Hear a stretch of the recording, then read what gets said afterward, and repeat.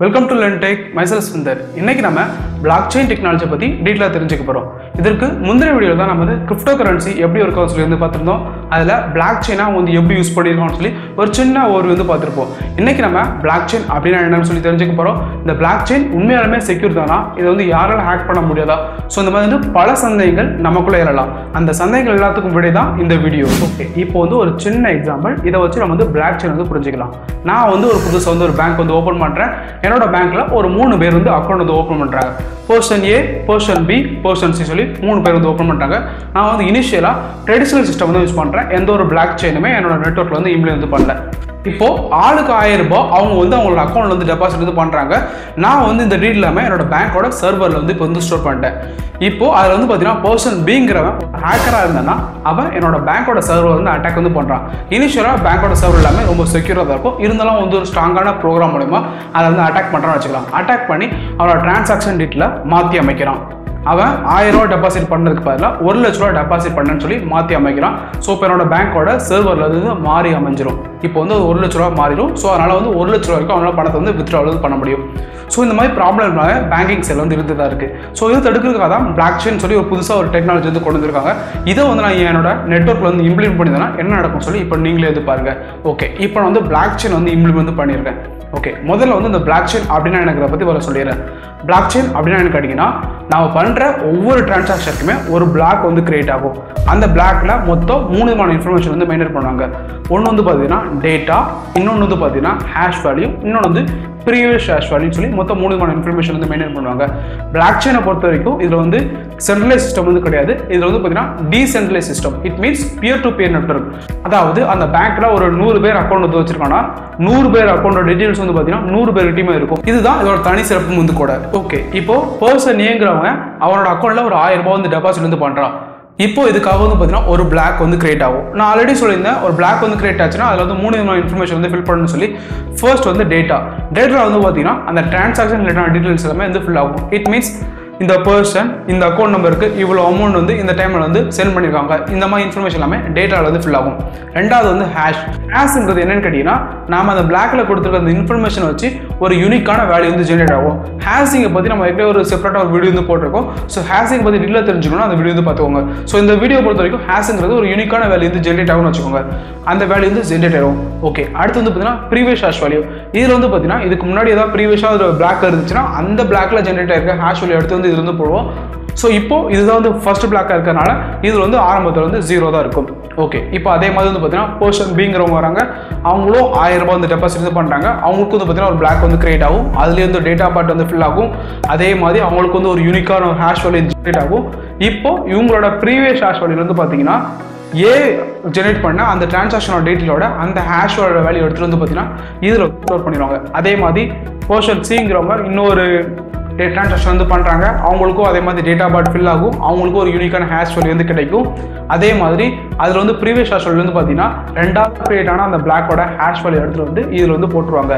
இப்போ அந்த पर्सन பிங்கிறவன் இங்கே ஹேக்கராக இருக்கான்னா அவனோட பிளாக்கோட இன்ஃபர்மேஷன் வந்து சேஞ்ச் பண்ண வந்து ட்ரை பண்ணுறான்னு வச்சுக்கோங்க. இப்போ அவன் வந்து செகண்ட் பிளாக்ல இருக்கிற இன்ஃபர்மேஷன் வந்து சேஞ்ச் பண்ணான்னு வச்சுக்கோங்க. அதில் 1000 ரூபாய் டெபாசிட் பண்ணது பதிலாக 1 லட்ச ரூபாய் டெபாசிட் பண்ணணும்னு சொல்லி அந்த பிளாக்கோட இன்ஃபர்மேஷன் வந்து சேஞ்ச் பண்ணிட்டான்னா இப்போ அந்த பிளாக்ல இருக்க அந்த ஹேஷ் வேல்யூ வந்து பார்த்தீங்கன்னா சேஞ்ச் ஆயிரும். அப்படி சேஞ்ச் ஆனதுக்கப்புறம் வந்து பார்த்தீங்கன்னா இங்கே வந்து ஒரு பிரச்சனை வந்து ஏற்படும். ஏன்னா தேர்ட் பிளாக்ல வந்து பார்த்தீங்கன்னா செகண்ட் பிளாக்கோட ஹேஷ் வேல்யூ வந்து இருக்கும். இப்போ வந்து செகண்ட் பிளாக்கோட ஹேஷ் வேல்யூ வந்து மாறதுனால இந்த பிளாக் செயின்ங்கிறது ஒரு இன்வால்வ் பிளாக் செயினாக மாறிடும். ஸோ இதனால வந்து பார்த்தீங்கன்னா அவனால வந்து ஹேக் பண்ண முடியாது. ஸோ அதுக்கு அவன் என்ன பண்ணணும்னா தேர்ட் பிளாக்கையும் வந்து சேஞ்ச் பண்ணணும். அப்படி வந்து தேர்ட் பிளாக் வந்து சேஞ்ச் பண்ணுறப்போ தேர்ட் பிளாக்ல இருக்க ஹேஷ் வேல்யூ வந்து மாறிடும். ஸோ இதனால வந்து ஃபோர்த் பிளாக்ல ஒன்று இருந்துச்சுன்னா அந்த ஃபோர்த் பிளாக்ல இருந்து சேஞ்ச் பண்ணும். ஸோ இதனால வந்து என்ன பண்ணா அந்த பிளாக் செயின்ல இருக்க ஒவ்வொரு பிளாக்கையும் வந்து பார்த்தீங்கன்னா அந்த ஹேஷ் வேல்யூ வந்து சேஞ்ச் பண்ணும். அது சேஞ்ச் பண்ணுறது அவ்வளோ சுலபமான வேலை கிடையாது. ஒருவேளை அவங்க கிட்ட வந்து ஒரு ஹை கம்ப்யூட்டேஷனல் பவர் இருக்கிற மிஷின் இருக்கு. ஸோ அதை வச்சு அவன் வந்து ஈஸியாக வந்து அதை சேஞ்ச் பண்ணுறான்னா அதை தடுக்கிறதுக்கு தான் இன்னொரு ப்ரொடக்ஷன் மெத்தட் இருக்கு. இதோட பேர் தான் ப்ரூஃப் ஆஃப் ஒர்க் அல்லது மைனிங் அப்படின்னு சொல்லுவாங்க.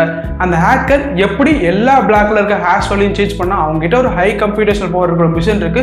ஸோ அதை வச்சு வந்து ஈஸியாக வந்து சேஞ்ச் பண்றதுனால ஒவ்வொரு பிளாக்லேயும் அவன் சேஞ்ச் பண்ணுறதுக்கான நேரத்தை நம்ம வந்து அதிகரிக்கணும். அப்படி அதிகரிச்சோம்னா இந்த வேலையை வந்து நம்ம ஈஸியாக தடுத்துடலாம். ஸோ அதற்காக தான் பிளாக் செயின் வந்து என்ன பண்ணியிருக்காங்கன்னா, இப்போ புதுசாக ஒரு பிளாக்கை நம்ம பிளாக் செயின் ஆட் பண்ணுறதாலும் சரி, ஏற்கனவே இருக்க ஒரு பிளாக்கை நம்ம வந்து ஆல்டர் பண்ணுறதாலும் சரி, அதற்கு ஒரு டைம் டேலை வந்து உருவாக்கணும். ஸோ அதற்காக தான் அந்த ப்ரூஃப் ஆஃப் ஒர்க் வந்து கொண்டு வந்தாங்க.